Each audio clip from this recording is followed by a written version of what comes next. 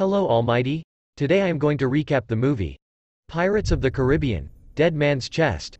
If you like this video, please do subscribe and give me a like. It is the wedding day of Will Turner and Elizabeth Swann. However, the arrival of Lord Cutler Beckett in Port Royal disrupts proceedings, as both Will and Elizabeth are arrested on the charge of setting free an enemy of the crown, Captain Jack Sparrow, whom Beckett also wishes to track down. Jack has his own set of troubles to worry about, however. A debt he made with Davy Jones to raise the Black Pearl from the depths of the ocean 13 years ago is set to be paid, and Jack does not wish to bind himself to a lifetime of servitude as part of Jones' crew.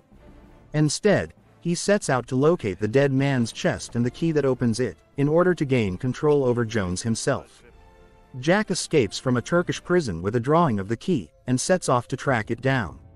Meanwhile, Cutler Beckett strikes a deal with Will Turner, wishing for him to obtain Jack Sparrow's compass in exchange for a full pardon. Will remains dubious, but is left with no other choice. By this point, Jack has begun his voyage, though is unable to discern any resolute course from his compass. He descends to the lower deck to search for more rum, where he encounters William Turner, Bootstrap Bill. Turner had chosen to serve Davy Jones after being sent to the bottom of the ocean by Hector Barbassa, as a cursed man, unable to die. He warns Jack that his time is up, and that Jones has released the Kraken to bring Jack in. Before departing, Bootstrap marks Jack with the black spot, a sign that the Kraken is coming for him. Terrified, Jack orders Joshamy Gibbs to head for land, any land, to avoid this terrible beast. In the confusion, Jack the Monkey knocks Sparrow's hat into the sea, where it is carried far from its owner. It ends up in the hands of two fishermen, whose ship is suddenly dragged under the water by an unseen creature. In the prisons at Fort Charles, Will informs Elizabeth of his plan to track down Jack, but Governor Weatherby Swann does not trust Will to free both himself and Elizabeth. As Will begins his search in Tortuga, Weatherby procures passage back to England for himself and his daughter. Will's search ends on Isla de Pelagostos, where the Black Pearl has been beached. As he explores the nearby tropical forest, Will is captured by the native Pelagostos and taken to a mountaintop village. There, he finds Jack acting as chief of the tribe, and though Sparrow does nothing to help Will in his predicament, he does whisper, "Save me," before Will is taken away. Back in Port Royal, Governor Swann releases Elizabeth and makes for a rendezvous with Captain Hawkins, only to find Beckett's henchman, Mercer, waiting for him. Elizabeth, however, uses Mercer's appearance as a diversion, escaping back to Fort Charles, where she confronts Lord Beckett at the end of a pistol. Beckett makes a deal with her, giving her the letters of marque in exchange for Jack's compass. She leaves, and stows away, disguised as a sailor boy, aboard the Edinburgh trader. Meanwhile, another prison break has occurred, and now Pintle and Ragetti are making their way to Pelagosto Island along with the prison dog. They reach land, and set about preparing to take the Pearl as their own. Elsewhere on the island, Will Turner is being held inside one of two bone cages suspended over a ravine, along with the surviving crew of the Pearl. Gibbs informs him that the Pelagostos believe Jack is a god in human form, and intend to free his divine spirit by roasting and eating his fleshy prison. The crew attempts to swing their cages across the chasm to climb up the other side. However, Leech spurs his crewers on to compete with Will and the others, and in their haste, tumble from the side of the cliff and plummet into the ravine. This draws the attention of a sentry, who runs to warn the villagers. The sentry inadvertently buys Jack some time, as his arrival coincides with the Pelagostos' attempt to roast Jack alive. He escapes while the villagers race to kill their prisoners, but meets further resistance as he makes his way through the village. As Will and the crew roll through the jungle, still trapped inside their cage, Jack falls into a ravine, though his fall is broken by the pole he is tied to, and a series of wooden bridges. The crew makes it back to the Pearl just as Pintle and Ragetti, recently escaped from jail with help from the prison dog, are attempting to commandeer the ship. Jack himself arrives, pursued by the entire Pelagostos tribe, though manages to board the ship before they can catch him. Instead, their attention is drawn by the dog, who runs off into the jungle, chased by the natives. Once back on the water, Will reveals he requires Jack's compass, though Jack brushes him off, instead ordering Gibbs to head upriver. He then proceeds to explain, using Will's naivety concerning Davy Jones, that the key Jack is looking for will enable Will to rescue Elizabeth. Elizabeth herself has departed Port Royal on board the Edinburgh Trader, and begins to arouse the crew's superstitions when they come to believe her dress belongs to the spirit of a vengeful woman.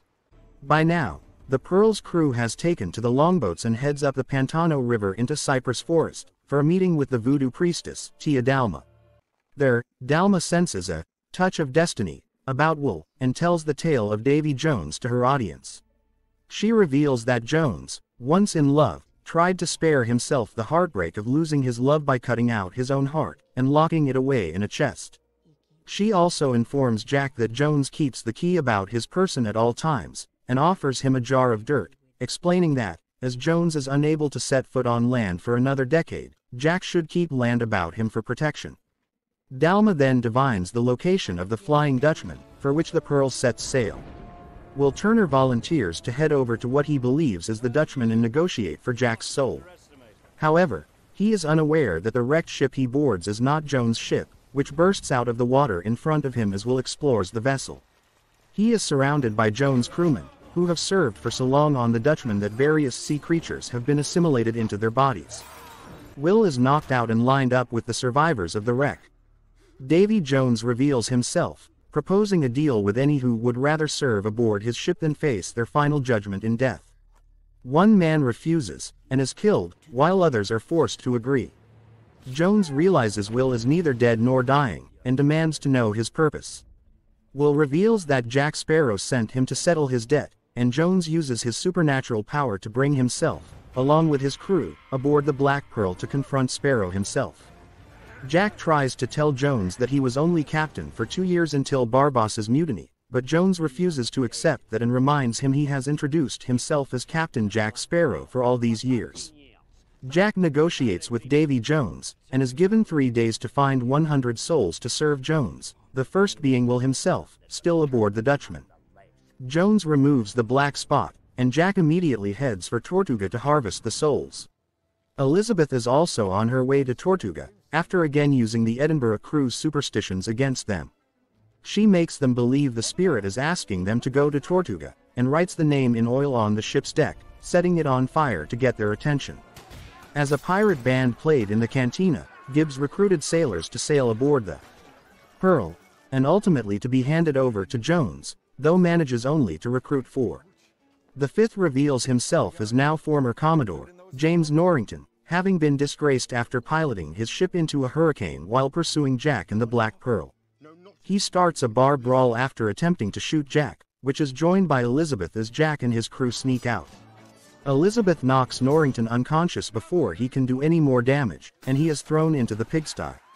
Mercer watches these proceedings, and later offers Norrington a deal on behalf of Lord Beckett. Meanwhile, aboard the Flying Dutchman, Bootstrap Bill is reunited with his long-lost son after Jimmy Legs orders Mr. Turner to secure the mast tackle. Both Turners attempt the procedure, and when Bill encounters his son, lets go of the line, causing Will to drop a hoisted cannon into the deck. For his apparent mistake, Jimmy Legs prepares to whip Will, but Bootstrap intervenes, intent on taking his son's punishment. Davy Jones appears questioning this kindness as Bootstrap reveals to the crew and Will that he is the boy's father. Cruelly, Jones forces Bootstrap to whip his own son, though Bootstrap insists it was an act of compassion compared to the severe lashing Jimmy Legs would have inflicted. Back in Port